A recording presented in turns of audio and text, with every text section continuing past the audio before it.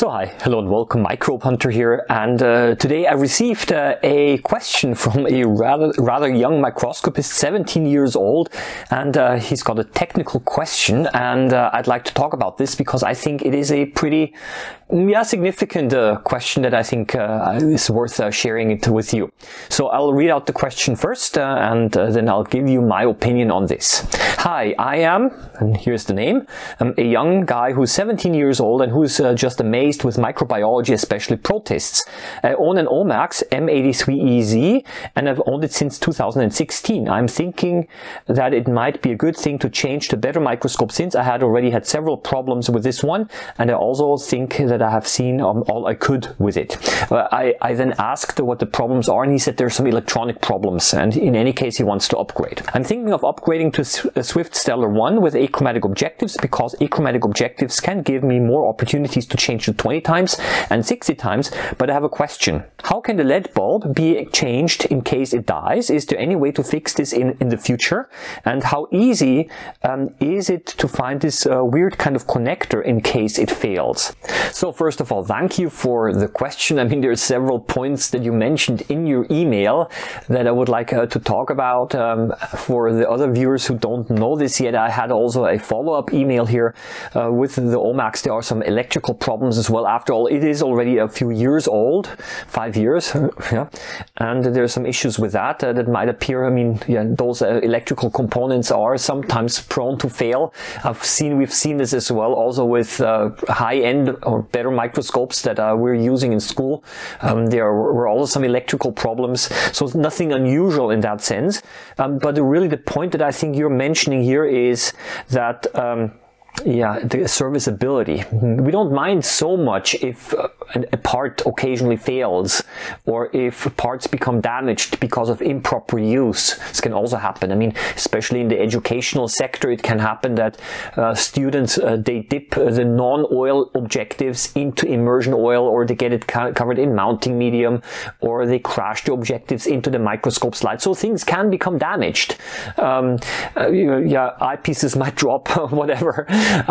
So this is something that is to be expected in everyday use. But what is important is to what extent can the microscope be maintained and serviced? And this was actually one of your main concerns here, because you've experienced that the other microscope that you've got, you're running into issues and it cannot be easily serviced, or it might not be worth servicing. And maybe it's also a question of the availability of spare parts. For this reason, I do understand your question, and there is also another important point that you're making here is there are two versions of the microscope of the Stellar 1 that you're talking about. One version is the one that I have over here, that is the one with the infinity optics. A very nice microscope with plan objectives, so it gives you a sharp image all the way to the edges, especially important for photography. But you were considering to buy the slightly cheaper, but also good one, with the standard achromatic objectives. I mean, these are also achromatic, but the standard achromatic objectives, I mean the 160mm standard one, slightly cheaper. And you want to buy that because it's more easily possible to exchange objectives, because there are more of them available. Specifically, you're interested in the 20 times and 60 times, which I highly recommend, especially if you want to observe protists. I think the 20 times objective is a very good magnification here. And you're kind of concerned that the objectives for infinity objectives are not quite as available, and you are correct. First of all, infinity objectives are company specific, they're proprietary. So this means that they work together with a tube lens which is inside the microscope, and they have to be optically compatible, but also they have to be able to fit mechanically, and this is company specific. And now, because there are not so many infinity microscopes around in the low cost area, for this reason it is indeed more difficult to obtain infinity objectives. If you want to upgrade in any case using infinity, then I would first directly email the supplier and ask them if they have infinity objectives available, and if they do, then please immediately order one, because maybe in the future they might not have it available. And with the larger brands, I mean those microscopes like Olympus, Zeiss, Nikon and Leica, they are huge brands, and they basically will always have more or less spare parts available. But I'm talking about the smaller brands here, and there it might be indeed a little bit more difficult to find replacement objectives. So this is something that I fully understand here, and I will tell you that the image quality will not be so much is not so much different from the infinity plan ones to good traditional objectives of the 160mm standard. But the other question that you've got is about the exchange of the LED. Okay, so first good news, and the parts are not soldered into place like I've seen also in other microscopes where it's not possible so easily to exchange it, but it is possible to exchange the LED module. Now the question is now the same: where do you get a replacement LED module from? I would say again here, directly contact and write an email to the company and ask them. I have found those LED modules also quite cheaply online, because these are standard LED modules and they cost a fraction of the price compared to when you order them over the microscope company. So I don't know, for a couple of euros or dollars you're already getting 10 of these LED modules. They really are sold in wholesale. So that should also not be a problem. And in worst case, if you cannot get an LED, then you just make one yourself. You just use an old credit card or plastic card and you cut it into shape and put it into the microscope, and then you're able to screw in the plastic card with the LED on top of it. Should work. Okay, you are concerned about the connector. Yes, these are also standard connectors. You can, if you know what they're called, then you can also look for them, especially when you're into model cars and model airplanes. You use those connectors also for connecting batteries, so they are available.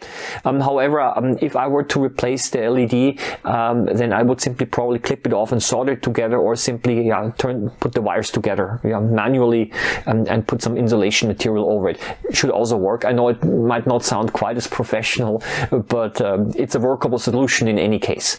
The nice thing about the ability to exchange the LED yourself is that you're also able to experiment around with different colors of LEDs. Okay, so this is also something that is possible.